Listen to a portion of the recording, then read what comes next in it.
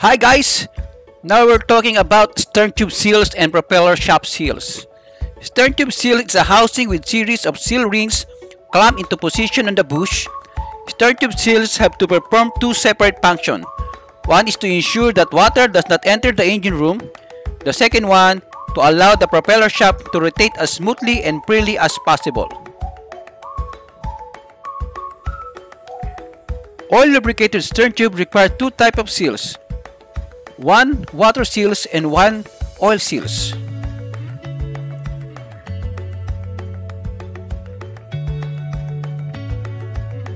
The diagrams show the flow of oil and air on the Sterntube system. Modern Sterntube seals are highly engineered units designed and manufactured to withstand a rigorous working environment for the long periods of time.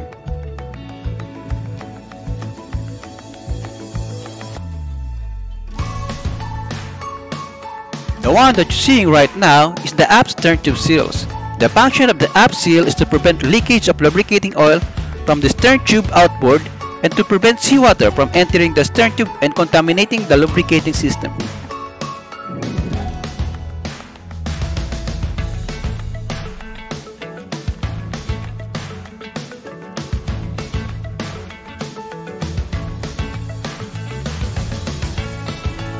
Sterntube seals are shaped in such a way as to allow the propulsion shaft to move through them unhindered. They contain the following parts: tube, bearings, connection flanges, temperature sensor pipes, Sterntube seals, and some type of lubrications.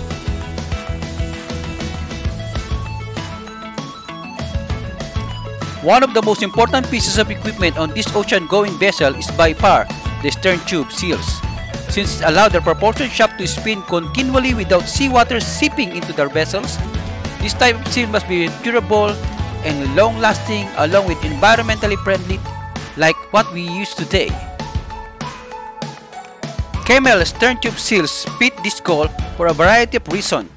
In general, Sterntube seals are a key component of the propulsion system of the ship.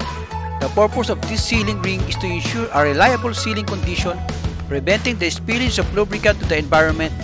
The research on this large rotary seal is limited due to their complex accessibility. Sterntube seals are located below the seawater level on a moving ship. A dynamic setup replicating the operating condition of the Sterntube seal is presented together with a novel arrangement for monitoring the flow rate across the seal. The frictional torque, the operating temperature, and the lubricating migration across the seal are measured under various shaft velocities, pressures differences. Once this is fitted, the entire Sterntube is flooded with lubricant in order to minimize the friction on the bearings, so the engine power is used primarily to overcome the water resistance. A set of rotary seals is placed to both ends of the Sterntube to prevent lubricant leakage and the entrapment of water to the Sterntube.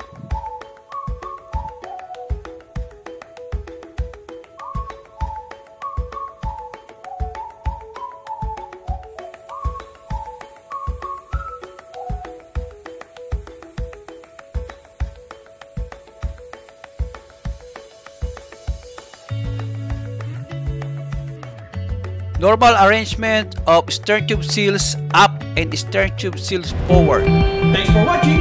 Please like our video and don't forget to subscribe to keep you notified to our latest videos. Kindly comments, #I subscribe, and I will also check your channel.